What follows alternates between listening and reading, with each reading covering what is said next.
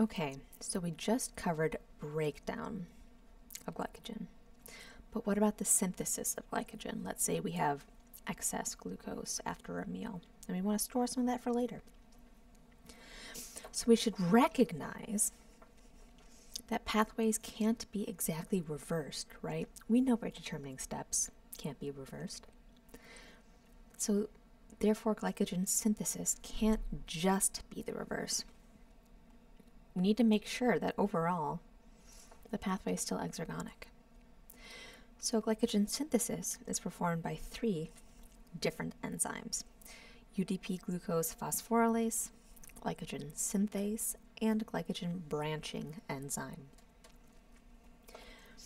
And in particular, this first step might look a little weird to all of y'all. In the first step of breakdown, right, we were chopping off glycogen into units of glucose 1-phosphate.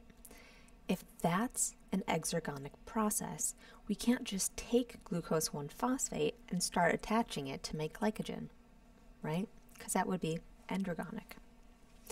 We have to go through this funny intermediate that's actually used in a variety of other pathways. We end up attaching our glucose to a nucleotide, and we can call this kind of activation of our glucose 1-phosphate. What happens is our glucose 1-phosphate here is attached to UTP, a nucleotide, and in the process of that attachment, we're basically cleaving a nice phosphoanhydride bond, which should release significant amounts of energy. We know that's exergonic. And then we'll have our product of this first step, which is a UDP, so the nucleotide, attached to glucose. And we call that our activated glucose. And then from there, we can start building our glycogen with glycogen synthase. So we take that glucose that was hanging out on our UDP glucose, and we attach it basically directly on to the end of glycogen. There is a pretty interesting looking intermediate here that we haven't seen before yet though, folks. In this class, when we talk about reactive intermediates, we've been talking about a lot of negatively charged intermediates. This is actually a positively charged reactive intermediate. How exciting. So what exactly is going on here? Well, in the first step, you'll see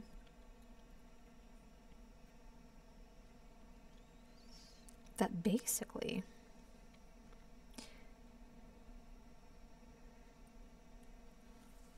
the UDP just leaves.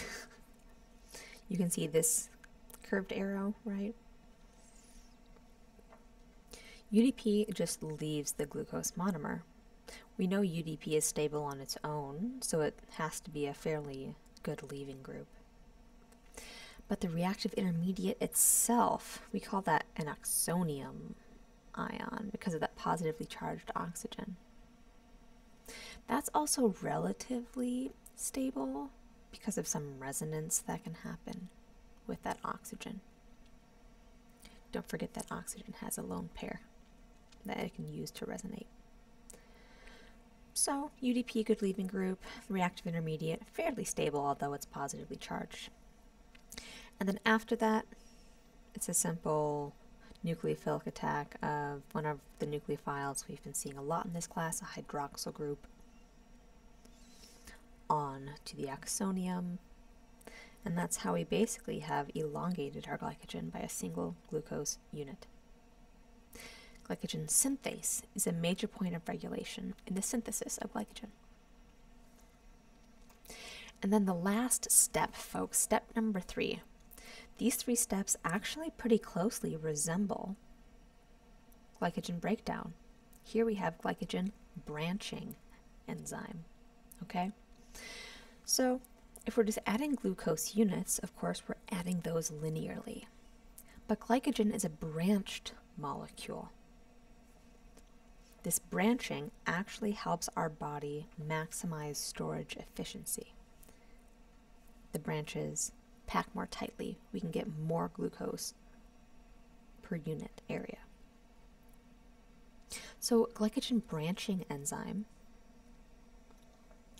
it takes part of this linear bit of glycogen and then it attaches it to the 6th carbon of a glucose unit, as you can see here.